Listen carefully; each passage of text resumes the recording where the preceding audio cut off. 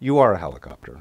And so the paradigm, a lot of this is it's a mental mind frame, like the way you attack a problem or address a problem, right?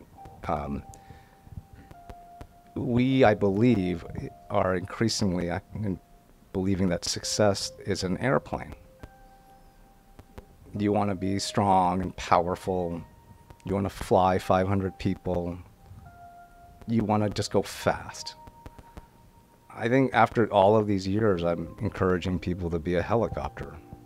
You have vertical lift. You can land. You can land anywhere. You can move in 6 different directions. You can't carry a lot of people. So it's a really good symbol of agency. And you have to teach people to fly. And you also want to have more agency over your life. You don't really want to be a passenger in someone else's airplane. Good evening, everyone, and welcome to Belmont Books. Tonight, we are delighted to host award-winning business leader, impact investor, and educator James Rhee in partnership with the GBH Forum Network for the launch of his new book, Red Helicopter, A Parable for Our Times. Today is the publication date, and we are thrilled to be here with James for that. Joining James in conversation is Cliff Hakim. Cliff has worn many different shoes as a teacher, writer, author, career counselor, executive search consultant and coach, and an artisan entrepreneur.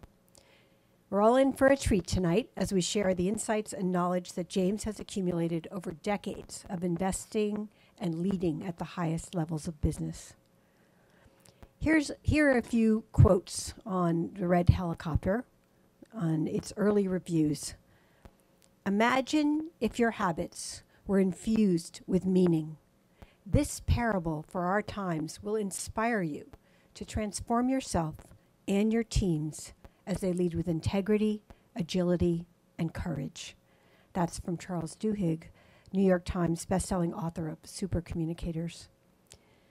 Red Helicopter is a breath of fresh air in a cluttered world of self-improvement and business literature. For anyone looking to find purpose in the chaos and to embrace life's deeper connections, Red Helicopter is a guiding light. I enthusiastically endorse this book for anyone eager to elevate their life and career with heartfelt authenticity and clear-eyed vision. That's from Dr. Marshall Goldsmith, author of The Earned Life. James Rhee is an acclaimed impact investor, founder, CEO, goodwill strategist, thought leader, and educator who empowers people, brands, and organizations by marrying capital with purpose.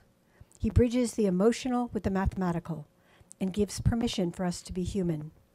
A longtime private equity investor, James also serves as a founding member of the J.P. Morgan Chase's Advancing Black Pathways, a charter member of Ashoka's an Entrepreneur to Entrepreneur Network, and former chair of the Innovation Committee of the National Retail Federation. In addition to his private sector endeavors, Rhee teaches at Howard University, where he serves as the Johnson Chair of Entrepreneurship, the MIT Sloan School of Management, and Duke School of Law. He lives locally here in the Boston area. Cliff Hakim is the author of the book and pioneer of the concept by the same name, We Are All Self-Employed. Cliff has guided executives, managers, specialists, and entrepreneurs on this concept through transitions to know themselves better, to explore their options, and to honor their passion by reaching new, meaningful goals. As founder of an artisan business called Inspired Stones, he has been commissioned to create memorial benches that tell a loved one's story using natural stone and reclaimed iron. In the past few years, he has been experimenting with pen, brush, and ink. Cliff began painting shoes in 2018, and their soulful message inspired him to write and illustrate Walk in My Shoes, the path to empathy and compassion. How we learn to be kinder by walking in the shoes of others and becoming more aware of how we walk in our own shoes. Please join me in welcoming James and Cliff.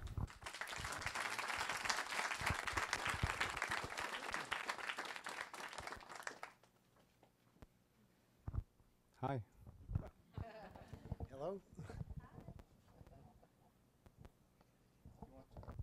Yeah, so this will become clearer maybe. It may not after an hour, but the book is actually composed as a piece of music.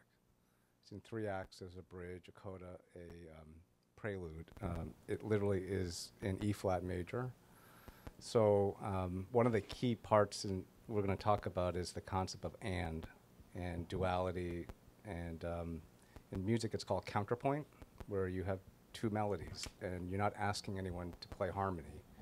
You literally are playing 2 melodies, and there's an emergent melody that stems from the 2 melodies. It's not easy, and what happens is that the 3rd melody makes the other melodies better.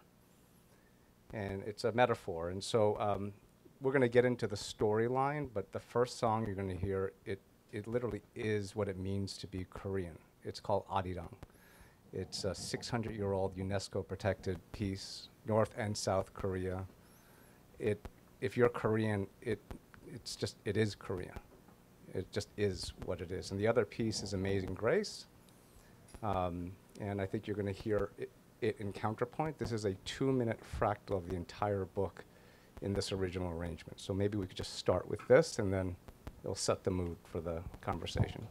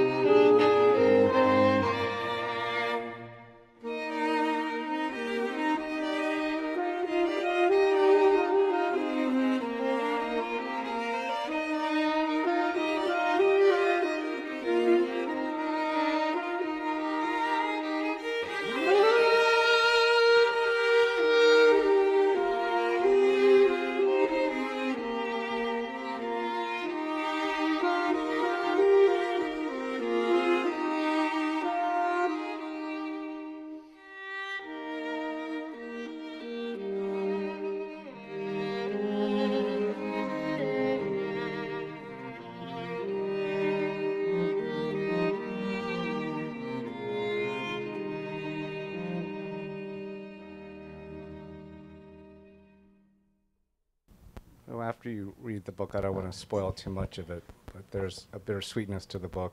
And for those who know our personal friends, you probably can hear my father and my mother dying during the book, and a bunch of friends who came to support me during that. So let's kind of anchor ourselves and talk about the red helicopter story. So the red helicopter and childhood. Your thoughts? So it's meant to be a metaphor, so there's a reason why there's no actual red helicopter on the cover, because I'm encouraging everyone to have their own. It's not meant to be prescriptive. It's not a prescriptive book. It's just giving permission. So for me, it was a literal red helicopter. I was, a little kid, bang cut, 5-year-old, 1976 public school, Long Island kindergarten. And I came home from school one day with a toy red helicopter. It sort of looked like this. This is a replica. Like $3. Remember the packaging and the 5 and dime, and you rip it open, and then it's a story of a lot of things where you think you're wrong. And so, maybe the first thing my parents thought I had taken it from school. And I said, no, And you have to think about 1970s parenting, particularly 1970s Korean parenting. There's something in Korean you say, 일어나서, like 얘기해, which means stand up. You're literally standing up in front of your parent like this. Okay? Like bowl cut. And then they thought they had done something wrong because I said I was the only one who got it, because they had thought they had gotten American customs wrong, that I was supposed to come with a gift. And they were like, they really were focused on me assimilating. And then they got annoyed with me, particularly my dad, because I didn't know why I got it. And he's like, what do you mean you don't know why you got it? And I was like, I don't know. And it's like you get the flushed cheeks. And anyway, they found out later, and they brought me into the family room. They made me stand up again. And he asked me, he's like, why are you sharing half of this lunch that mom makes every morning for you? Very Korean mother, like love is food. Why are you giving half your lunch away? And I just remember looking at him, and I thought I was in trouble for sharing. And because it was not easy for the Rhees in the mid-'70s. They were in this country for less than 10 years at that point. And so, you know, today we call scarcity mindset, abundance mindset. I didn't know those terms back in 1976, but I had an abundant mindset. I said, why wouldn't I give my friend food? He doesn't have any. And I thought I was going to get in a lot of trouble, and I sort of said it defiantly, actually. And my dad got very emotional. And then, you know, I think sometimes we're not very good with, we could be better, and particularly my dad and I didn't speak emotionally very well together. He got very emotional. And he's like, you think I'm mad at you? I'm really proud of you. And so that story stuck with me. It represents a lot of things. My parents' hardship, difficulty of communicating, childlike wisdom, intuition. And then as I got older and older, and you start putting armor on, you get the degrees and the credentials, you start mistaking wisdom for like education. I think wisdom gets diluted versus knowledge. So it's a symbol of all of those things, about encouraging people to trust their intuition, about what is decent, what is right. And it's all that. Do you think we all have a childhood story like that we can go back to and tells us as much as it tells you? Well, I think it's more of an, I would never presume that everyone has a story like that, but maybe there is a story that reminds you of, maybe it's hardship, something with your parents, the person that you wish to be more often, that you wish you could be more like that, but then you look around and, you know, I wrote about playing a game of Monopoly, that sometimes you're going around and around this board. You wish there were more free parking spots and community chest and chance, but instead there's just a lot of, you know, luxury tax, and it's that game, and that it's a lot of this is about, I think we all have who we want to be or who we see ourselves, and we don't allow a lot of people to see it.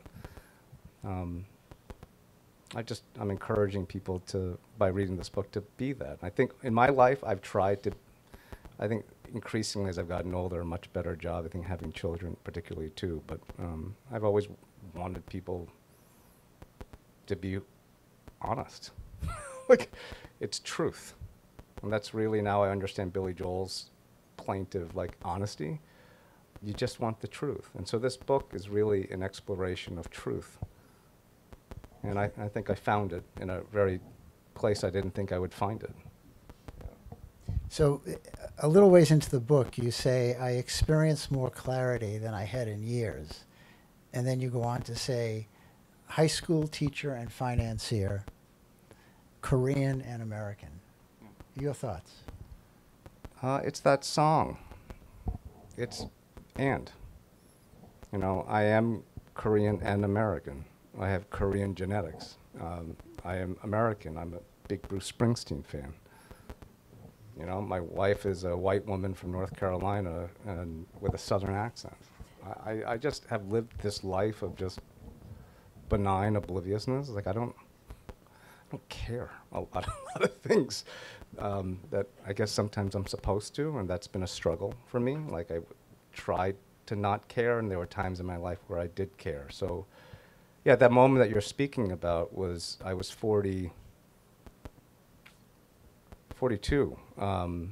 You know, I had this, like, I had lived the life my parents, they wanted, I did the things, right? I went to that school, this school, got the degree, did that, private equity, doing this.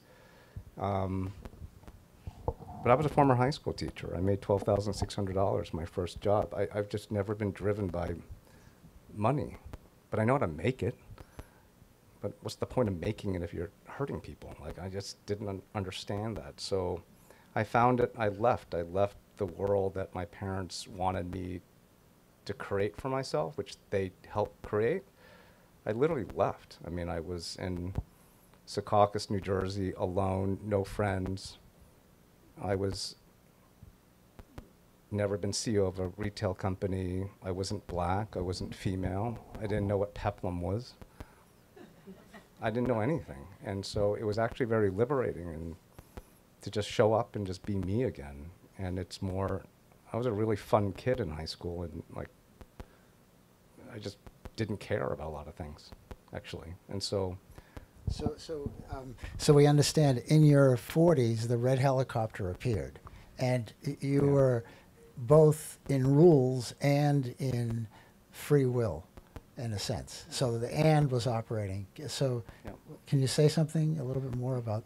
well, it's, if you think about the meaning of this story, I think I wrote in the prelude, I suppressed this part of me for a good chunk of my 20s and late 20s, 30s. I mean, I was in, I mean, Christina, you know, I mean, this was like private equity, Harvard, like just, it's like the pinnacle of credentialing, right? Just, and I don't know, I took a personality test during that time, and they're like, oh, you're the same person at work at home.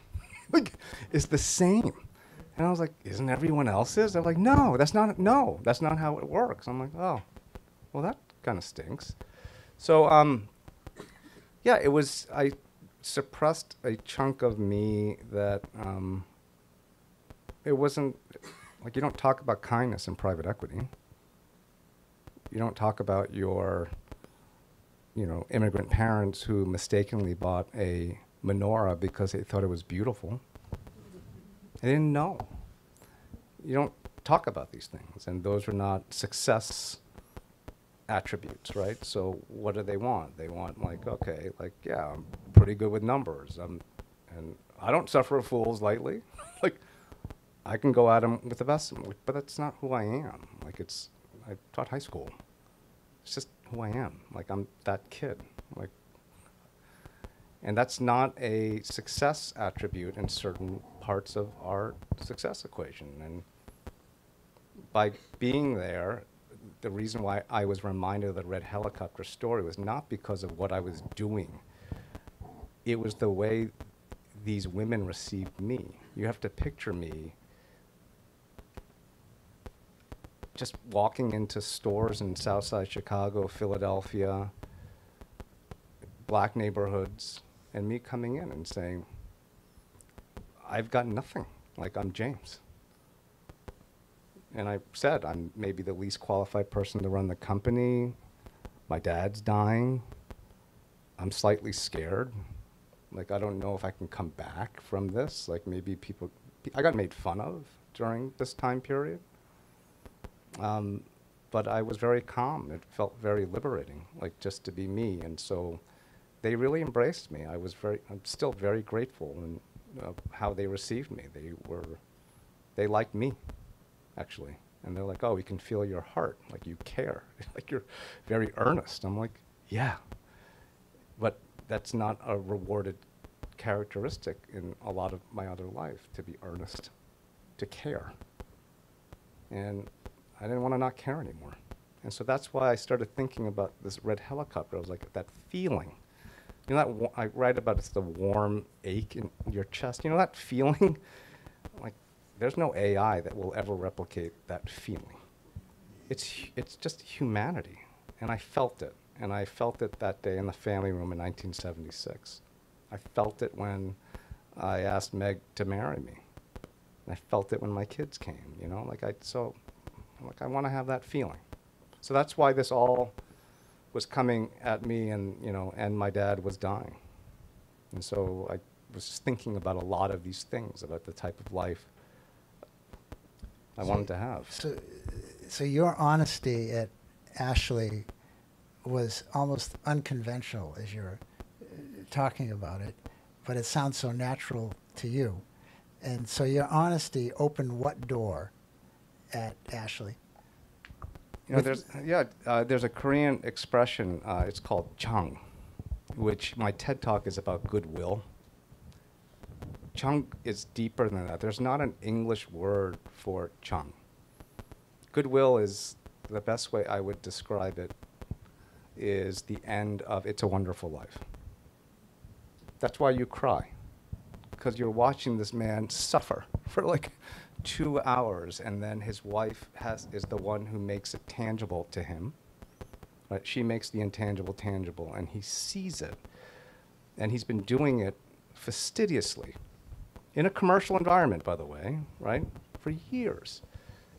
And, you know, he points it out, and literally goodwill becomes monetary. I'm pretty sure it was a non-recourse loan, right? They didn't make him pay back the money. Like, pretty sure that was the ... And so Chang is even beyond that.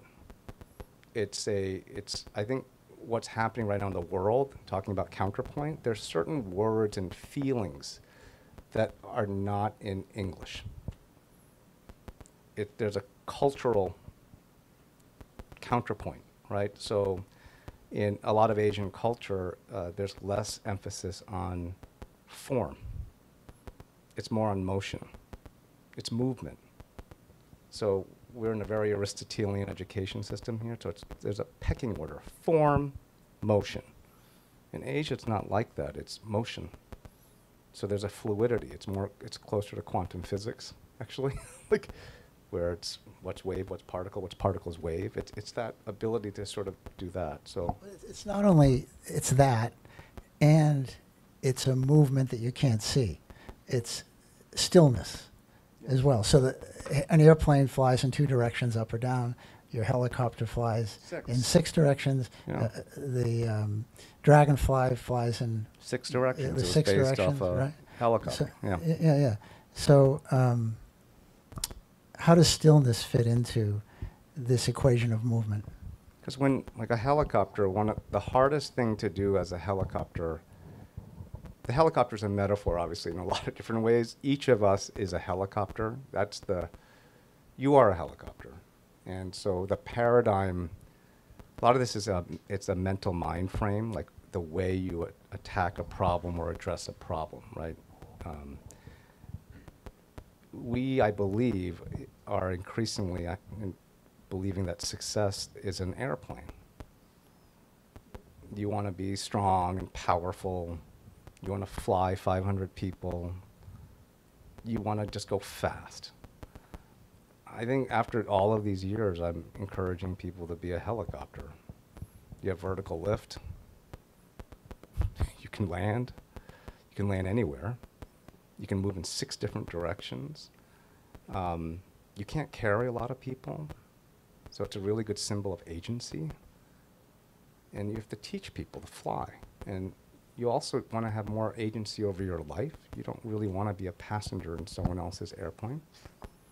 Like, you have to fly your flight. So the last thing that people teach a helicopter pilot, the hardest maneuver, is hovering. It's the last maneuver. And oftentimes the language used to describe effective helicopter pilots is the language you also see in Buddhist theology. It's being able to just balance. It's constant movement. It's hovering. It's like literally 3 mechanisms. You're constantly moving. They often describe it as the feeling of balancing a polished marble on a shiny, flat piece of glass. That's hovering in helicopter pilot terms. And you're not standing still. You're moving. And so a lot of this book is taking the opposite view and saying, are you sure staying still is not requiring real discipline and dynamic action? It often is. So in your stillness, you recognized and other people recognized that the world was noticing ostensibly that you were selling clothing to plus size black women. Yeah. But you argued with that. You weren't selling only clothing. In fact, the least thing you were selling was clothing. So in your stillness, what did you tell your cohort that you were selling? I mean, in the song, by the way, it's, did you hear the part where it sounds like an awful lot like Pachelbel and Vivaldi? It's struggle. That's chapter 4. It's the first. It's called Agency. I wanted to go home. Like, the whole world turned its back on us, and I was alone, and I didn't want to stay. And so, I was really lonely, actually. So I thought I'd sort of rip my whole life apart. And my dad was not, my parents were not, they didn't understand, because we had a language barrier too. And so they're like, why is our son the CEO of a twice bankrupt company selling women's apparel in black neighborhoods with no Wi-Fi? And I'm like, well, it's more than that, Dad and Mom. Like, the women remind me of Mom. Like, like that's the person that does everything, right? 12 hats, raises the kids, works hard all the time, gets no credit, doesn't ask for it. System does not reward her. The game is not wired for her to win. So then she blames herself. And then, it's that dynamic. I grew up with a woman like that. I think, look what's happening right now. I won't go off on a tangent. Look what's happening to, like, in this country right now with rights, and generally with women. Anyway, so that was what I saw. So by being alone, that struggle, I had no outside stimulus. I was literally alone in Secaucus, staring outside, like in my office, in like 2 a.m, just like, oh my gosh! And it all just sort of came to me. I'm just like, it was super clear, and I started laughing a lot, even though it sounds sad. Like suffering, there's a lot of laughing. Like I just found my sense, like I'm kind of ridiculous. I don't know. Like I'm oddly amusing. Like I laugh at weird things. I just started laughing. I'm like, I was crying, laughing, and just, that's what it was. And so during that time, I realized, oh, these women are my mom. And that progressively became clearer to me. And then when I went into the stores, I watched all of the women's, like the behaviors and the like physical gestures that are not in spreadsheets. So I write in the book, it reminded me of when my mom, once a year, we would drive into Queens from Long Island. We grew up in, like, we were the only, like, not Caucasian family. And the closest minorities we had, we were, like, really raised by Jews. Actually, the Jews really took care of us. So they used to debate whether I qualify for minion, but that's an aside. So yeah, I just, I saw the same, my mom would go into a Korean grocery store and I could see her just have swagger. Once a year, just swagger. Like her neck, the way she stood, she's making jokes. She's like telling the sales clerk, hey, this kimchi's old, what's this? It's just, I'm like, wow, Mom's got swag, right? Mom's a bit of a diva in this Korean grocery store. You can see it right here. And I saw it. And the same thing, the women at this place, they'd walk in and then you can just see it. Like shoulders go back, just the laugh came back. And it's beautiful. Like it's really a nice thing to be able to see for someone to have like that. And so that's the clarity that I had. I was like, this is the same type of space. I think that part of your clarity produced an environment that was kind of like this environment where I think people feel safe here in an unsafe world. So how did you do that? I mean, I really want to focus on this notion of safety and what that births, what that breeds, and how you kind of created that when there was so much internalized fear. You know? Well, in retrospect, I think the most important piece of and it was leadership. I mean, I think a lot of this is about questioning paradigms of leadership, right? And saying, you know what real leadership is, you know what kindness is, you know what it is. And you know most of the behavior in your work environment is frankly unacceptable, actually, right? But we teach it that you're supposed to behave this way, and those are the results. And there are plenty of leadership CEOs that are being debunked right now. Their track record's not so good, actually. So anyway, the most important thing I think that I did was that first day I walked in there and I said to everyone, this is what I'm not.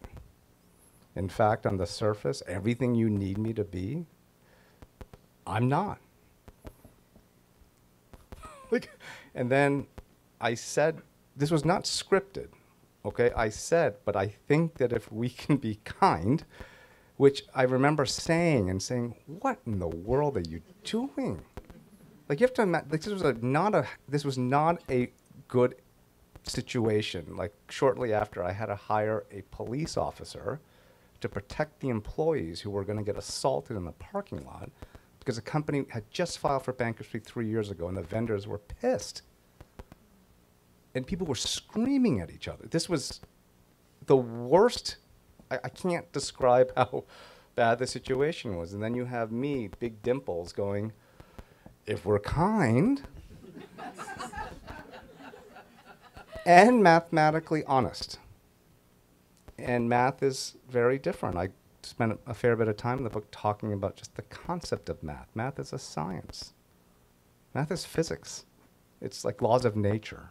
It's not what humans have imposed upon things. It's here, just like that song. Like, that music is math.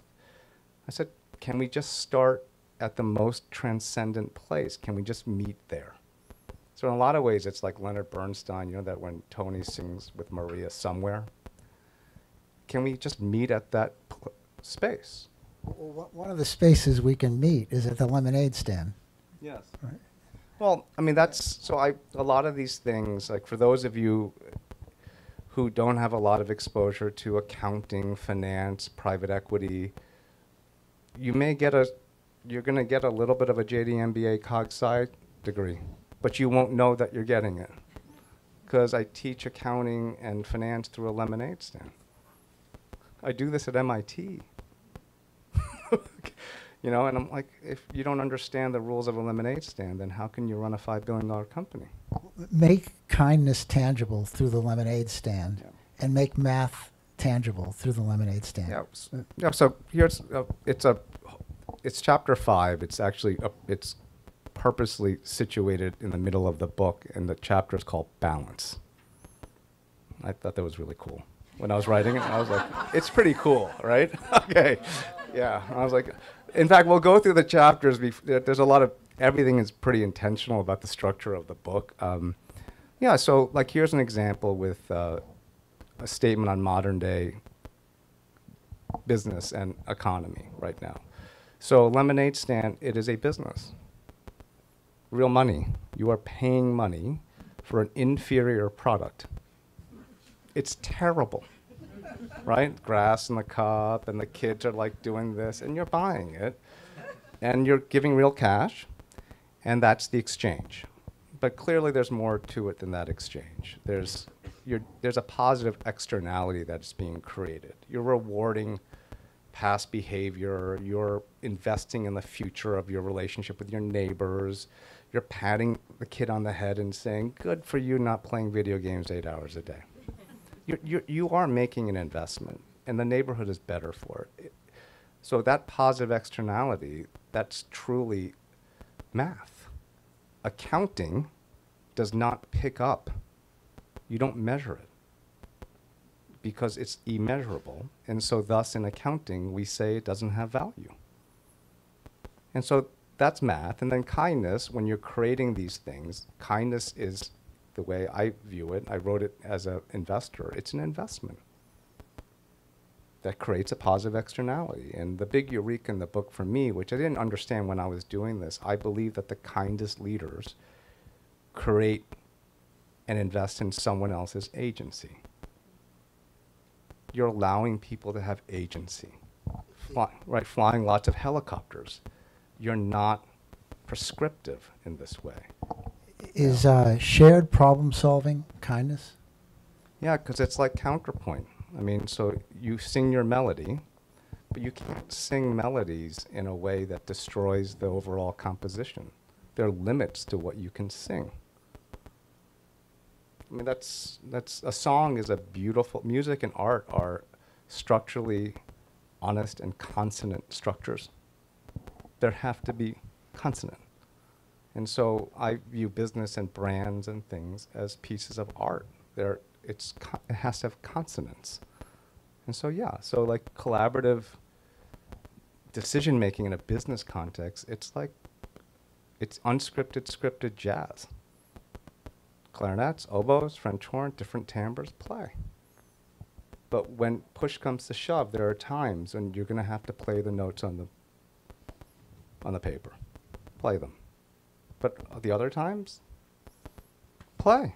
Like riff, scat. Like that's what innovation and creativity are. But people won't do that. I don't know how many of you sing, but have you ever been asked to like scat? Like improvise right now.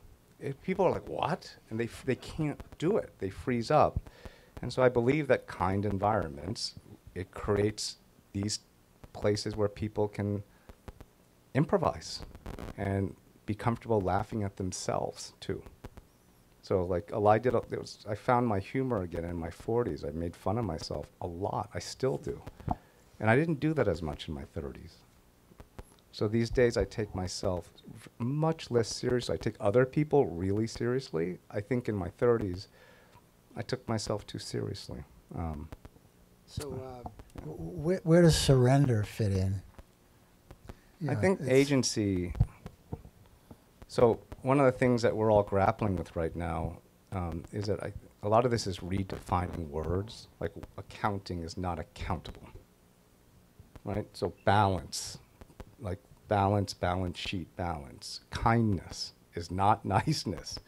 Kindness was actually a fundamental underpinning philosophically of liberty and free markets. Like Rousseau and Adam Smith would write publicly about secular kindness. Kindness is not religious. There's secular kindness. In economic terms, we call it mutualism, right? Like you need each other. So agency, I think, to make a small social commentary, we think that agency today means freedom without accountability.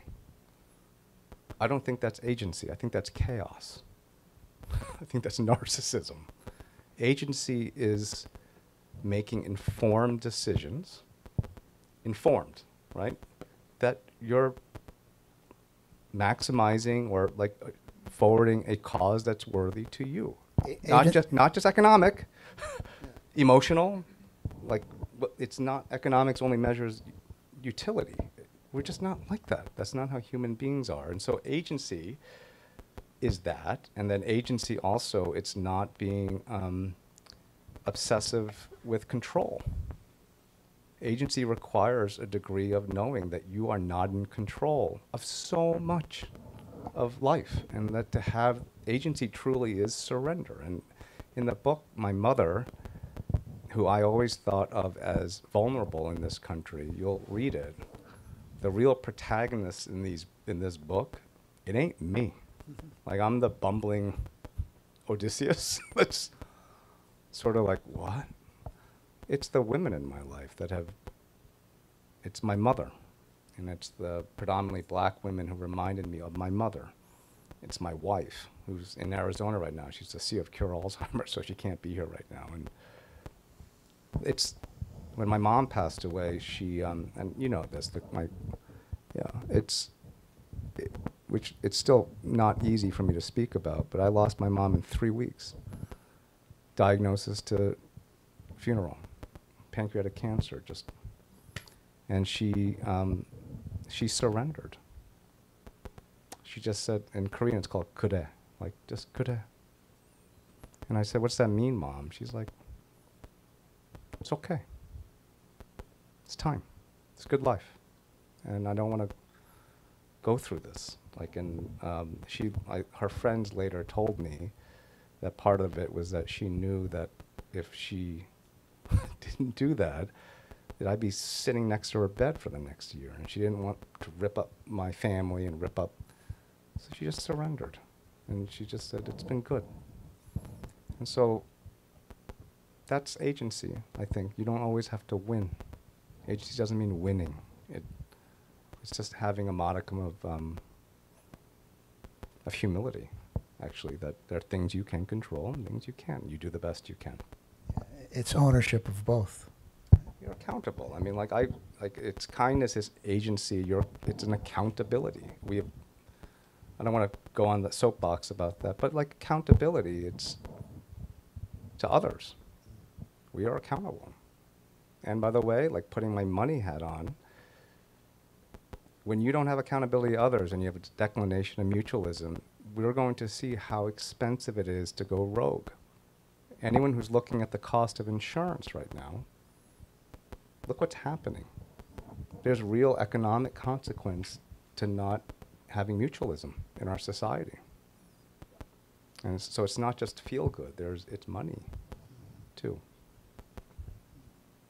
Am I the only one looking at my insurance bills and saying, oh my gosh, right? Auto insurance, and there's some areas in the country you can't get insurance anymore. And so think about the sort of societal implications of what that means. Insurance companies, a lot of them are getting out of insurance, they're going into wealth management. They don't want to be in the business of insuring behavior. And that's a very dangerous place for us to be at. I mean, like, all of us have to learn to become the hedgehog, you know, with the kind of brittle, spiny top skin and the... I love that one. Yeah, I love, and the vulnerable underbelly. So is the hedgehog piloting the helicopter? Or? Yeah, I think that there's a story in here. In chapter 6, I start explaining what I believe kindness to be. And I said that I use a lot of it's called a parable for a reason. There's a lot of stories. And so for my college friends, it's a little bit like Grandpa Simpson, where there's a long story and it's like, what's the point? And it's like, what do you think, right? So my kids, 2 of whom, they popped in and popped out, I think. They wanted a hedgehog for a pet.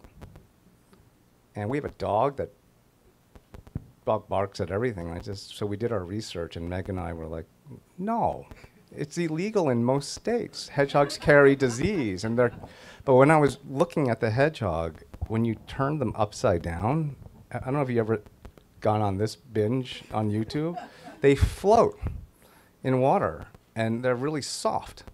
So they sit there like a boat, and they're really happy looking. They look like dogs. And the owners just pet the hedgehog, and the hedgehog just sits there. And I was like, wow, who knew that the hedgehog had that soft underbelly? So, sounding like my dad, who would talk to me like this, I said to my kids, here's the good and bad news. You're not getting a hedgehog. The good news is Daddy has a good lesson. I was like, and they're like, okay. I was like, try to live your life like an upside down hedgehog. And when you walk not upside down, and it gets really heavy on your back, and you can't see things. Like you start reading into bad. I was like, just live upside down. And then one of them always asked me, don't people stick things in your stomach? And I said, yeah, they do. But you take it out and you hand it right back to them. You look them in the eye and say, did you intend to do that? Even the insurance companies? Maybe. But it's like it's a story just about kindness is not weakness. Kindness is very strong. And kindness doesn't suffer fools. It doesn't. And kindness doesn't allow people to take away your agency or allow others to take others' people agency. It just doesn't. And kindness is courageous because it requires intervention and truth and advocacy for people who relinquish their agency unknowingly. And so that's the metaphor. And so, like, I think the other part of kindness, which is why there's, I divide into life, money, joy. Like, for me, we expect, I think I'm not seeing a lot of 15-year-olds in this audience. I don't know about you all, but like some of the most important things to have agency as an adult, it's some knowledge of how money works, right? Some, like the language of accounting, it's language. It'd be nice if that was taught. Like, it'd be nice if we were taught how our brains worked, which is the first system. We're not. So all of these like basic systems of like even like joy and happiness, like why we have those emotions, like they're generally not taught. And so a lot of why I'm spending time in academia right now teaching is I'm trying to invest in people's agency and saying if you can understand 3 or 4 of these systems, then you have more of a fighting shot to have agency. And it's up to you to balance life, money, and joy. That's your formula. I'm not going to be prescriptive. But the only advice I give people is that, and this is all the studies show this too, try to have your top prop be joy. And the rear prop be money. I've met a lot of people who want the top prop to be money. Their helicopters don't fly very well. If that's your truth, is that something you can spread? Do you think that really joy, money, life, money, joy? Life, and money, so this joy is this is for those of you reading the book. There'll be worksheets in the website. There's also like full music on the website. So if you want to listen to the music and read the book, you can. It's immersive, because life is immersive, right? Life is not binary. It's a system. So these are actually the chapter names. This is how I teach this in school and at companies. Jeff, where's Jeff? Jeff's CEO of a company. I'm sort of like, what did you call me? Like, am I sensei? Okay. Yeah, it's sort of that. This is what we're doing for him and also his company. Life is present, past, future. It's your red helicopter story, a story that can really evolve, but has enough structure. And then the next chapter is Act 2. It's agency, balance, integration. Like, how do you operationalize your life using money without hurting your life? And then joy is the top prop. So once you sort of get this figured out, how do you amplify and how does it work? And so I'm asking, for those of you who are visual, that it's sort of like you're building the helicopter of you.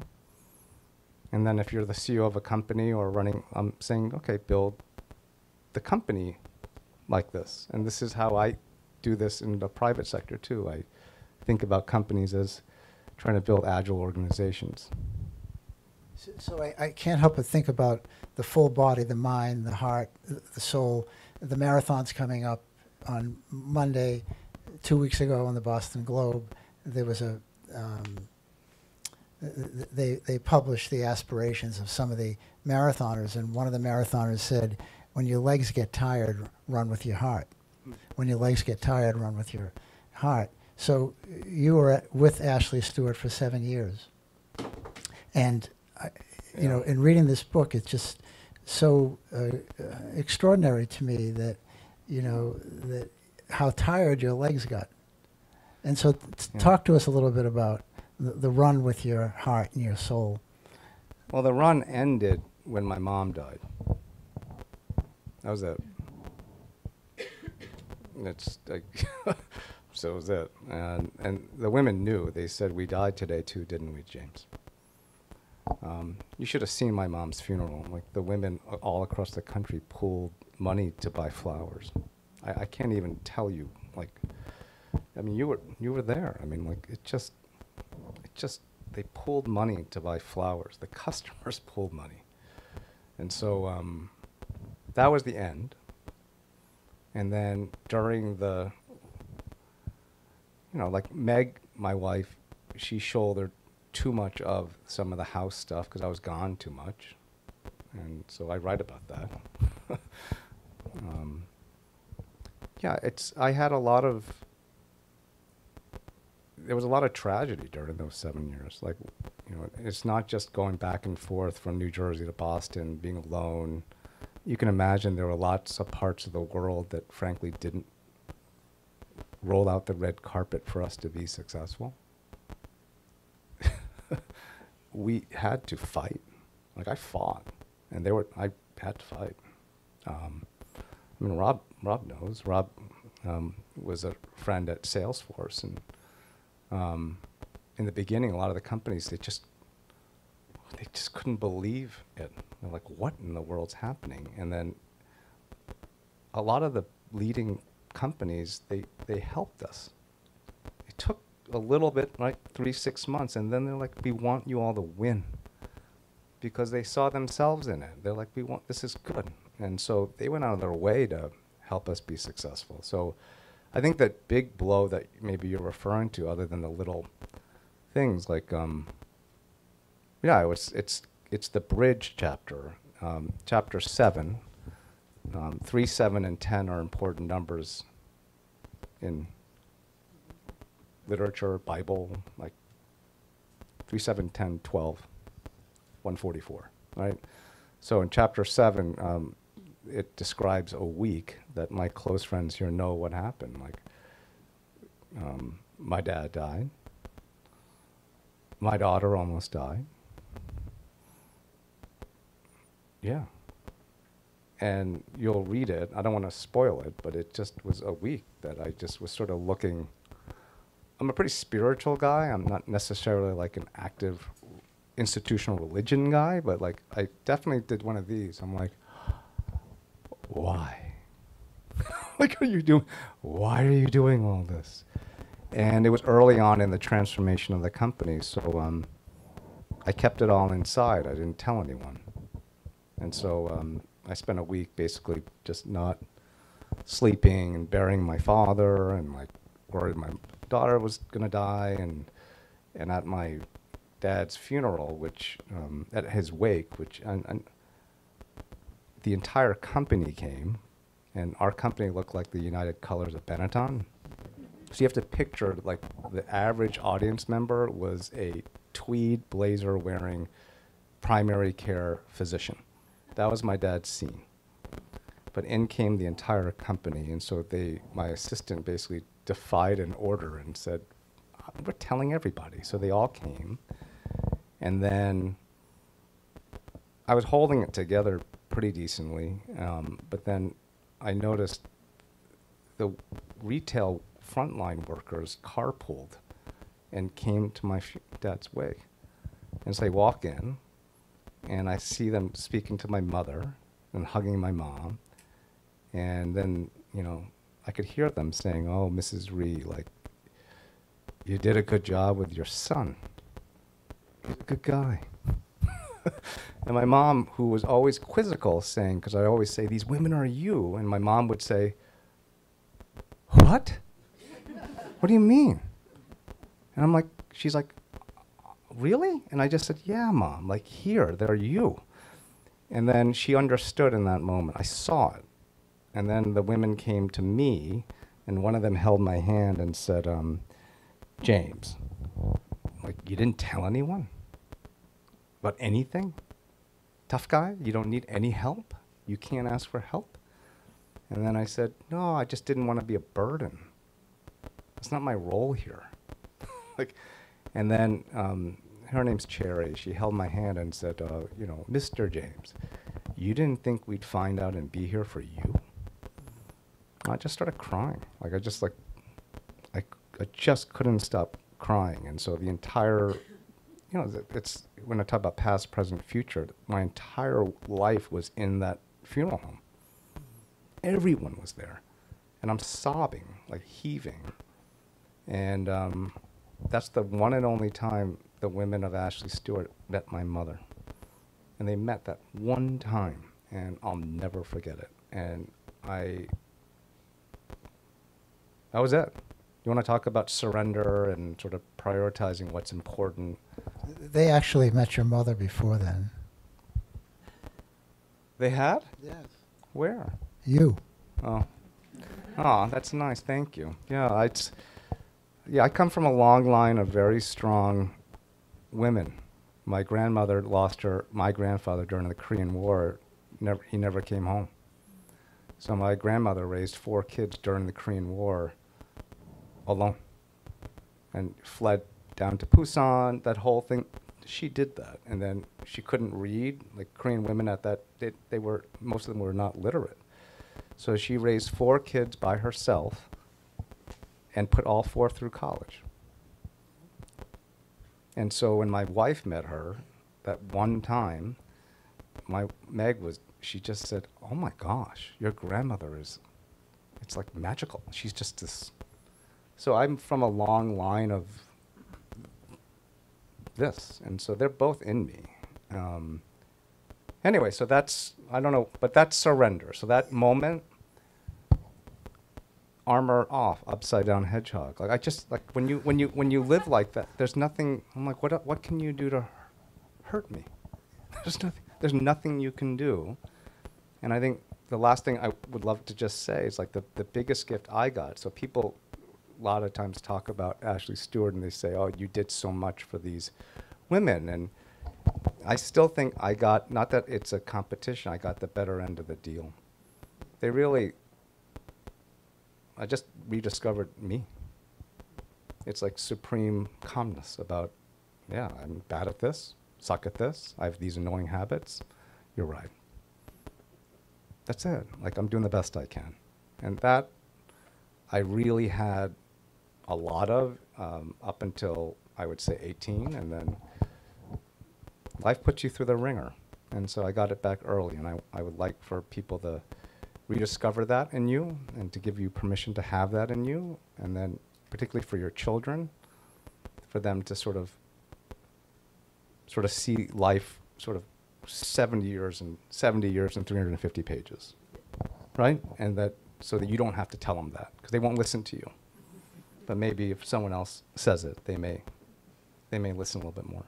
So, James, I'm told we have to move to the Q&A, but we can't move there until I'm just a guy that likes to summarize things. So Yeah. I just need to say this, that having devoured this book, I think this book is about 2 things in probably the most difficult way, but the most beautiful way, connectedness and love.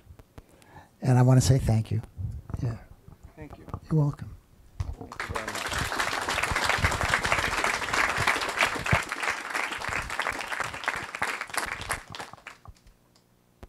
Does anyone have any questions? I'll bring a mic around.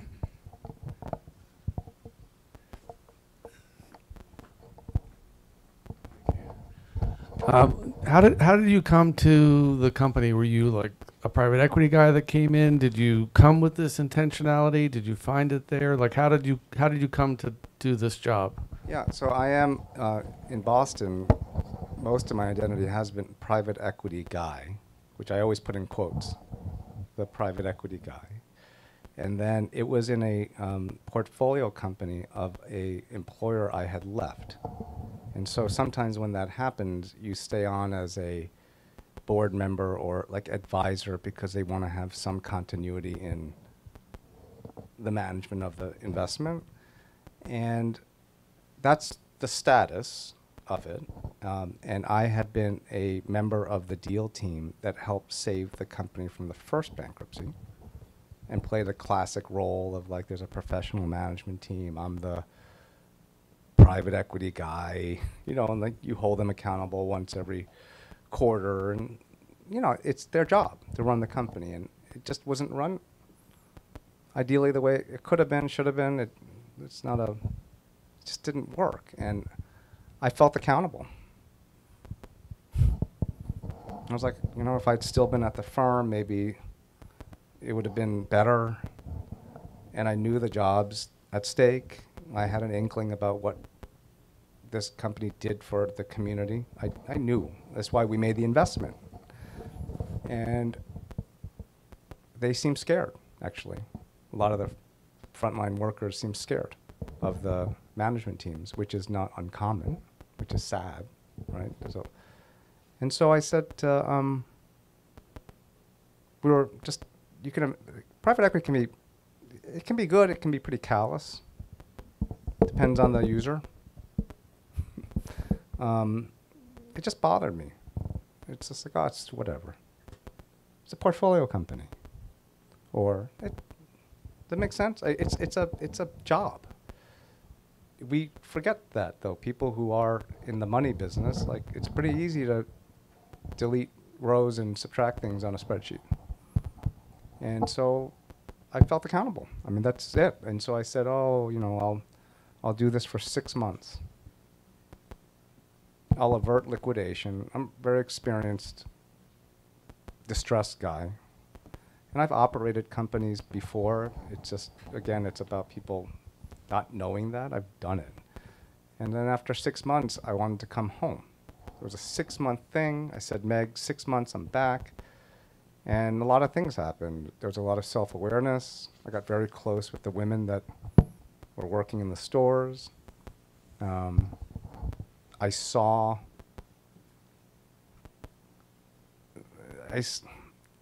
this hurricane that comes when you're in distress in our system is not a good hurricane.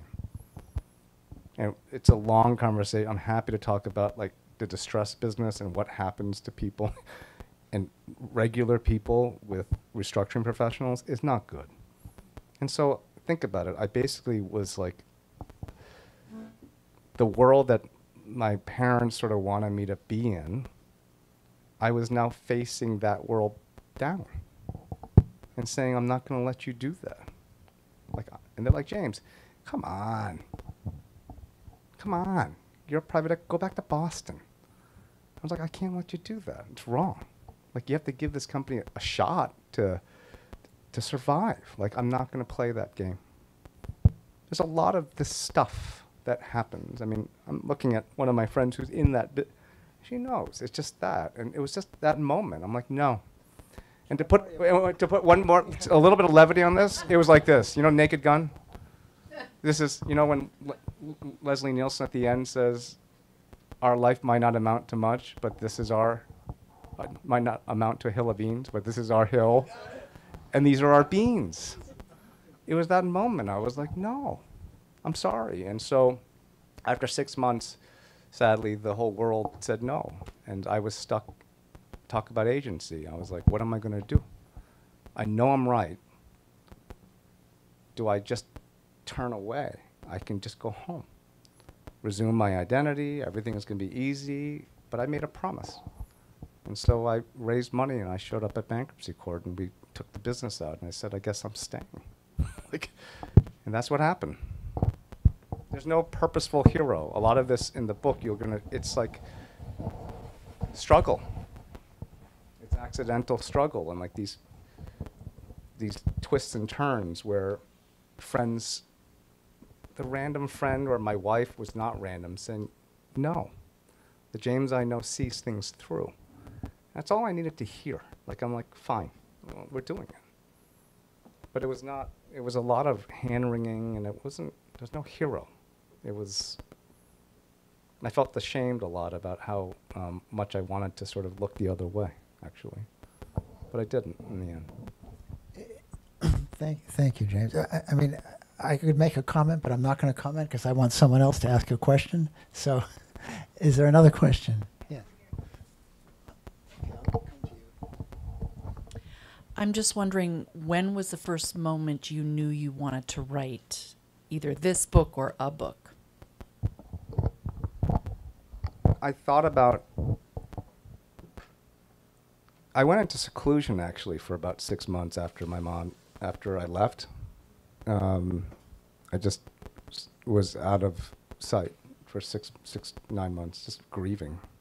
I didn't realize how much I needed to do that because I lost both parents in 4 years. And we went through COVID. It's all this stuff. So I just basically just needed alone time. Spend time with my kids, you know, keep them safe, spend time with Meg. And then I thought about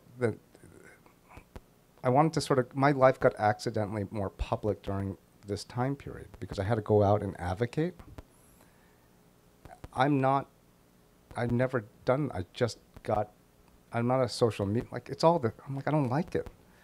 And then so I went back, and then for about a few years I did just quiet teaching, and then once I said yes to the TED Talk, then I'm like, I probably will write a book, because most people write a book and then do a TED Talk. I do everything backwards. It really is. It's like my life. But think about a helicopter, by the way. I like helicopter for this reason too. In Europe, it spins this way. In America, it spins this way. It doesn't matter. It just has to balance. And I like that. I was like, live the life you want to live. You know, it's so. After the TED Talk, then I said maybe I'm going to have to I should write a book, because if you listen to the TED Talk, I try to squeeze 360 pages in 14 minutes and 58 seconds. It's like, it's a lot. So, and then I couldn't do it. I sort of publicly confessed on this Brene Brown Dare to Lead conversation. I'm like, I stink at writing a book. I was like, I didn't think I could do it. And then a lot of her listeners kept emailing me. And it was like, write the book. It wasn't an ask. And so then I'm like, and then literally on the 3-year anniversary of my mother's passing, around that time, so in Korean culture, I didn't know this, you mourn your parents sort of for 3 years, like kind of ritualistically. It's important. Around that time, I just started saying, I got it. And I heard that song in my head. I was composing music before writing the book. The book is it literally is a piece of music. When you read it, you'll hear that song and you'll hear the tempo change, the timbre change. It's literally written in E flat major. And that's when and it came out fast. Kathy, do we have time for just one more quick question or no? One more quick question. We just want to make sure James has time. Okay. One more quick question.